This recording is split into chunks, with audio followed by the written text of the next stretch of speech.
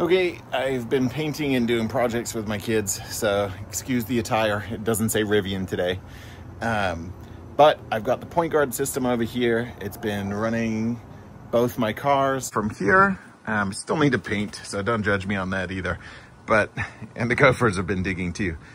But the solar charged the batteries up fully every day so far, and uses maybe half to 70%, so 50 to 70% to run the whole house overnight, depending on how much I use the AC.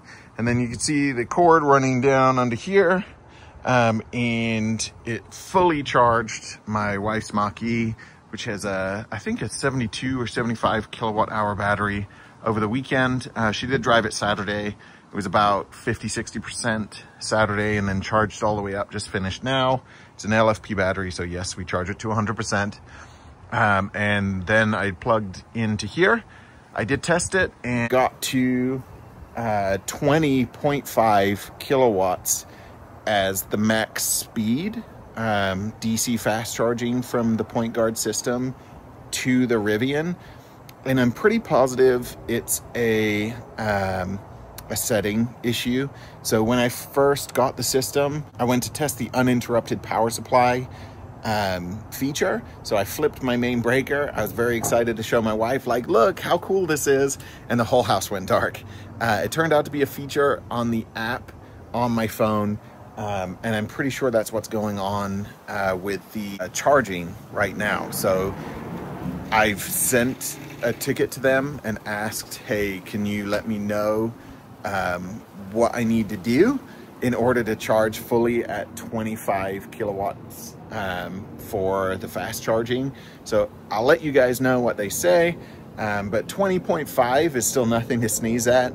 I was at about 50%, 60% on the Rivian as well, and it said that it would take 1 hour and 9 minutes to fully charge the Rivian at 20.5 kilowatts. So pretty awesome.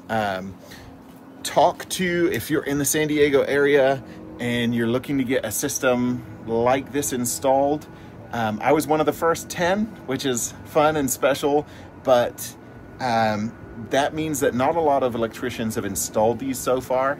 This was the first one that Jamar Power Systems out of Santee had installed.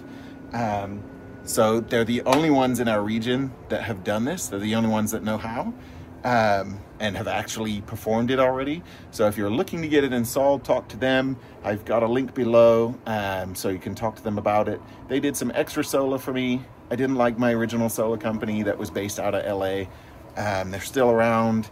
They didn't go out of business or anything. I just don't like them, so I'm not even gonna mention their name.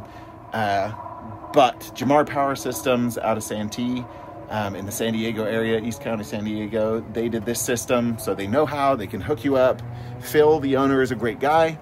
I talked to him last August, and I was literally waiting for the bidirectional charger.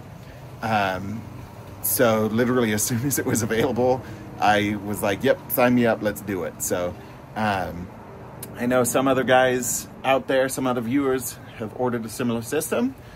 So if you're in the San Diego area, Jamar Power Systems, they got your back.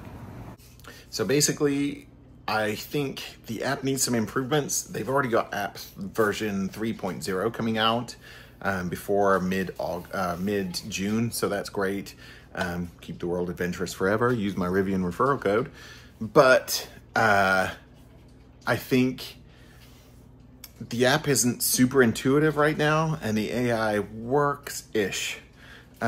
So if you're looking for a system, it's all in one. It's getting better and improving. It's already been released in the rest of the world as Sage Energy or Sig Energy, which is how I found them.